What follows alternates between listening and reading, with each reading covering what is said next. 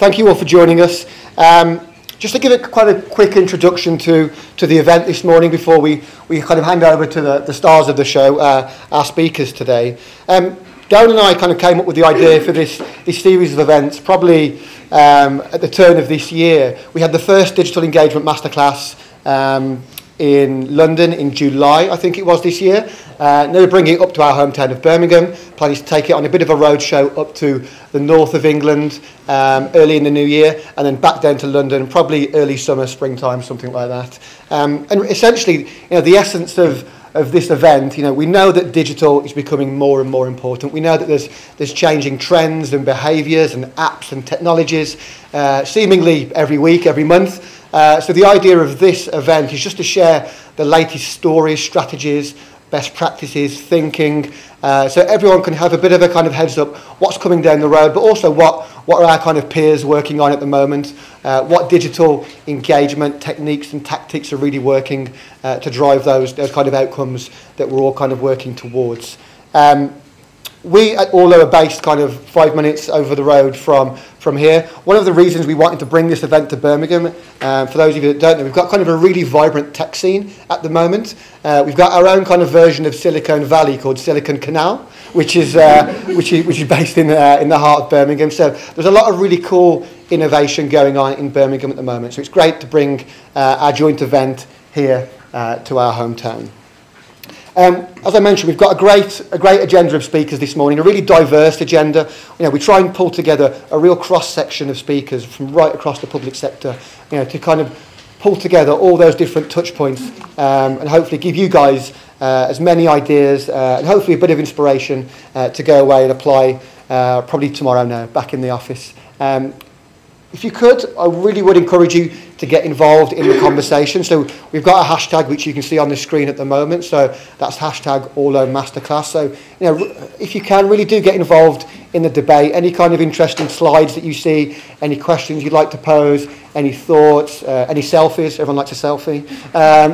Get involved in the conversation, share your thinking, and then everyone in the room will go away with even more kind of ideas to go and apply. So before we kind of jump into it, we've been working with the guys at comms2point0 for a few years now, and as well as being geographically well aligned, we share that same vision of putting on great kind of free learning events. We know that kind of budget is hard to come by, so we try and put on great events like this where you guys can come along, have a day out of the office, which is increasingly hard to come by, but if you can give yourself that space to think and kind of get your head in a different kind of zone, we all know that there's kind of lots of benefit both to you, the organisation, your own mental health. So Darren and I are certainly keen advocates to put on as many events like this to give you guys the opportunity to do that. So for the next few slides, I'll hand you over to Darren to talk through a bit of an introduction and just set the scene a little bit for today's event. Fantastic. Thank you, Stuart. And do you want me to talk through the agenda? Look at this. So, and a thank you to Stuart and to Gemma for organising today, because I think it's really important that we get a day out of the office. For some of you, it's probably the first day out of the office you've had this year in terms of coming out and getting some personal development and Networking's a funny thing, isn't it? It's a funny word. It's an opportunity, an important chance to meet old faces and meet new faces as well, and to share ideas. We've got some absolutely brand new and brilliant case studies today. So when Stuart, Jem and myself were talking about, well, who should we have for the Birmingham events? I'm really fortunate because on my travels up and down the country working with comms teams, I get to see the brilliant work that takes place. But very often it's never talked about, it's never promoted, it's never at events. Not today, so we've got some brilliant people who we're really pleased. These are new case studies. These are case studies that haven't been seen anywhere before, so you're the first. So we're really excited. So we've got, first up, we've got Donna and Julie are going to talk about lessons from Whaley Bridge. So really interesting story there, and I think you'd been in post about 5 minutes when it happened, and you're going to tell us all about that. So nothing like being thrown into the deep end, literally. So that'll be fascinating. Looking forward to that. We've got Jared from Bromford, and Bromford have historically always been really good around digital and social and engagement, and just having a chat with Jared before the start. Really different approach to how an organisation deals with customers So looking forward to Jared. We've got a coffee break at about 11:10, if we're on time. We shall see. Then we've got Richard Shilton, who's ex-Virgin Trains, Yopa and Green King, who now works for Orlo. So that's going to be a really interesting slot, because Rich was someone who actually was an Orlo customer, who kind of paid and bought the system, used it, kind of built the social media team at Virgin Trains, which I think is kind of a Rolls Royce of how to do social media customer services.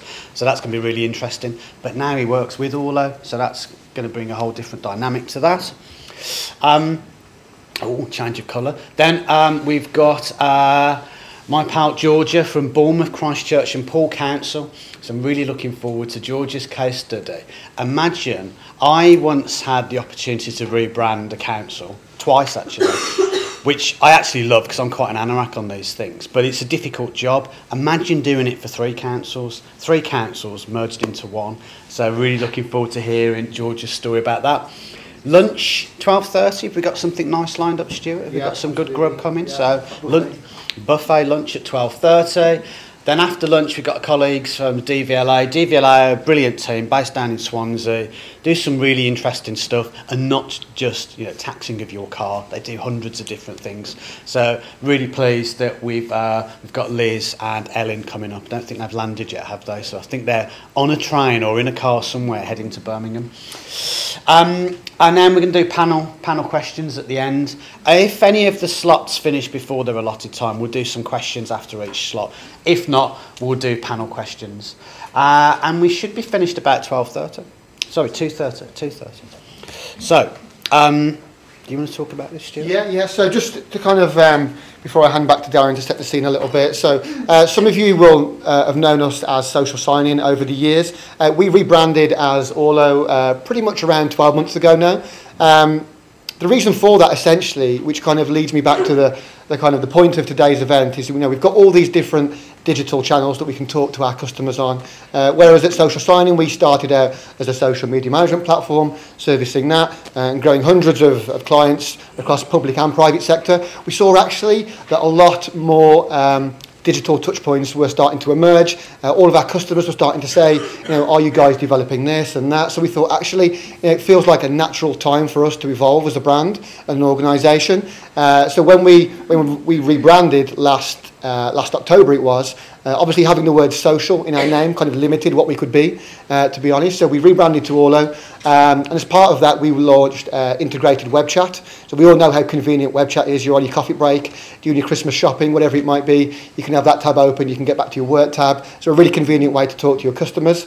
And we're just about to launch WhatsApp and SMS as well. So I think that's quite an interesting space for us. We know maybe 12 months ago, WhatsApp and SMS would feel like a bit of a private space to speak to our family and friends.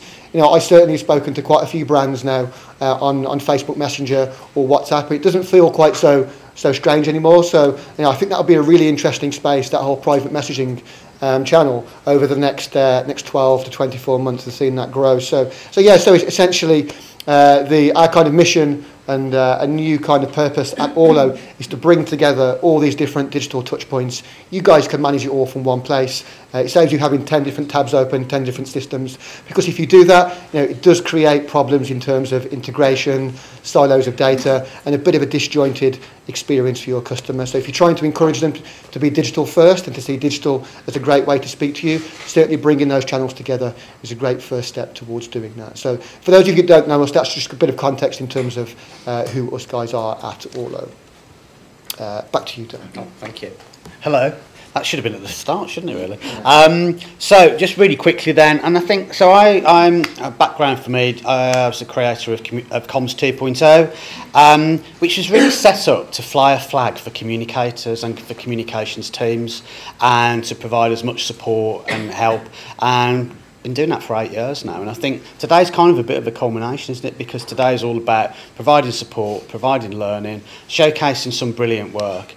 Equally, you all sat in the room, you all also have done brilliant work this year, and so if you've done that, don't be shy about talking about it, about writing about it, about presenting at events. It's really important in terms of the reputation of your organisations, but but actually selfishly for your own personal profile as well. It's really important. So if you've got great case studies and you want to write blog posts for comms2point0 website, for the Orlo site, you know, do shout. And if you've got work that you think you'd like to talk about, perhaps at the Orlo Masterclasses in 2020, do let Stuart and Gemma and myself know, because we really want to hear about your good stuff. In my experience, every team is doing some good work. It might not be brilliant at everything, very few of us are, but everyone's doing something really well, and I think it's important for us as comms people to shout about that. So that's the website. So if anybody's not had a look at it, do have a look at it. It's the finest communications website in the world. You must go and have a look. If you haven't done so as well, do sign up for the new e-magazine. And I think Orlo are going to contribute to the next one. So it's got loads of exclusive content and free giveaways. So in the first edition, on my travels, people kept saying, do you know what would be really useful? To have a good old-fashioned comms grid up on the wall so we can say, what we're doing this week, what are the priorities? But actually, cunningly, when your chief exec, or whoever it comes into the office that says, I know you're really busy, but could you just do this? You can now point to your comms grid and go, yes, chief exec, we can do that for you. Which one of our priorities should we drop this week to focus on this new one? It's a bit crude, but actually I think it works. So I've got a limited edition hard copy here. So what we're going to do is we're going to give this away to the person that asks the best question of our presenters today. So how are we going to judge that? We'll let Gemma decide. Yeah. We'll let Gemma decide. So Gemma can decide which is the best question of the day, and you'll be the proud owner of that comms grid, and you can put it up in your office wall or even your bedroom wall if you're really into that kind of stuff. Really quickly, before we get onto the star turns, as Stuart said. Stuart said, what are your 3 predictions for kind of social media in 2020? It's like, felt under pressure then.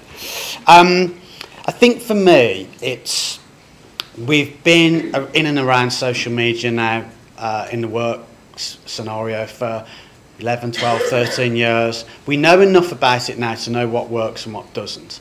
For me, there's still more work to be done with some, and it's not a criticism, it's just because you're really busy, but it's about really smart planning and using all of the data and the insight.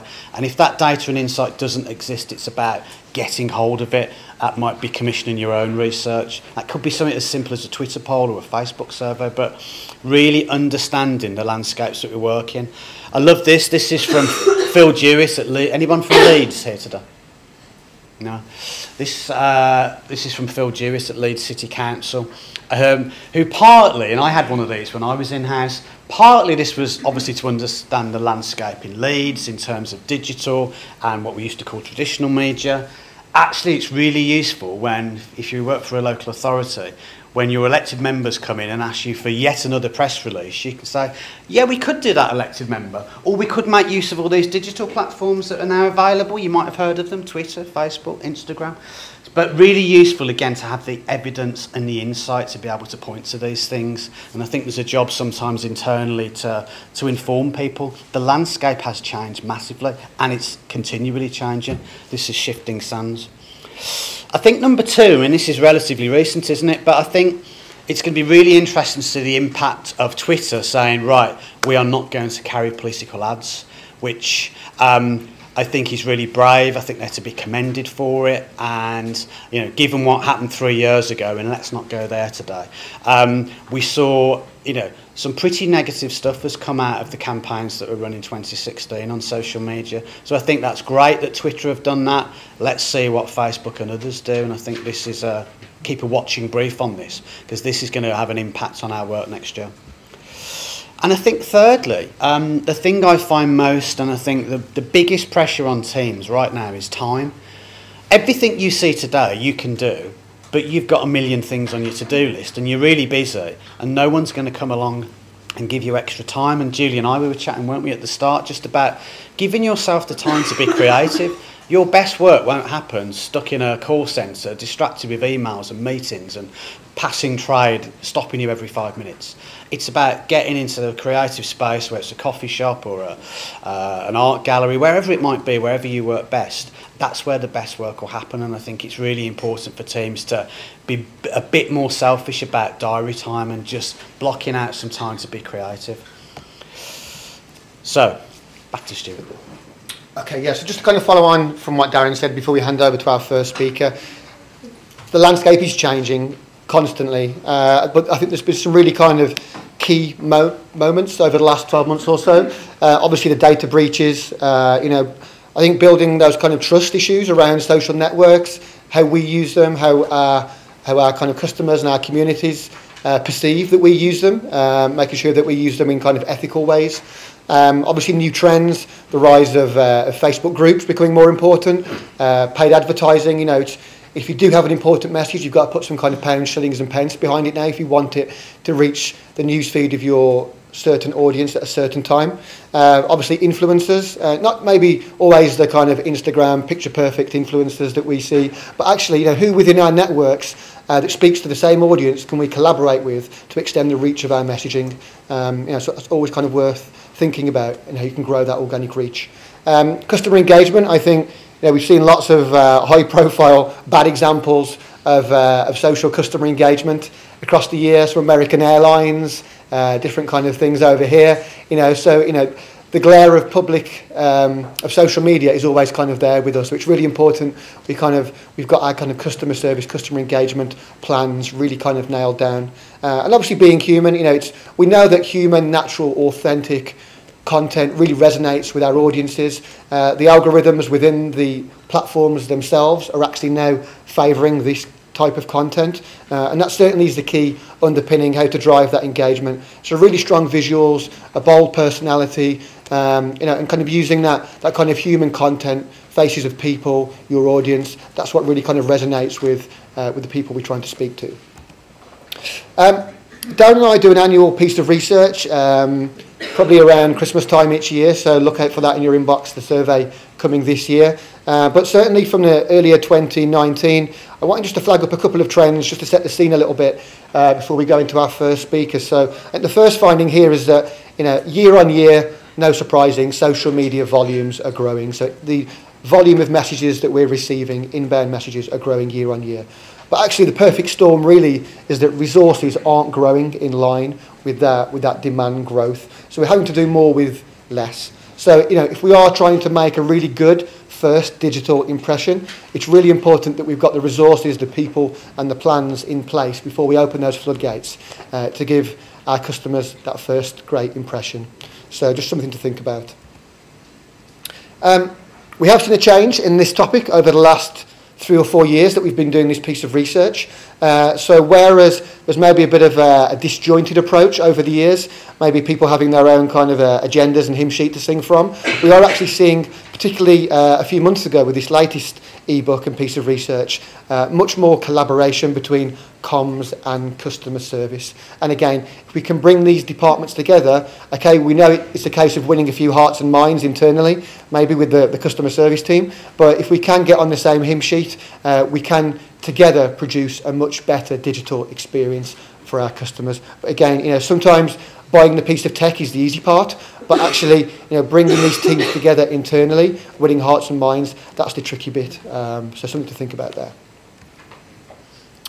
Crisis comms, so obviously that's the theme of our first talk this morning. Again, we've seen some great improvement in this area over the last 3 years. We've been doing this survey, but there are still some areas within the public sector where people don't have a documented and, more importantly, rehearsed crisis comms plan.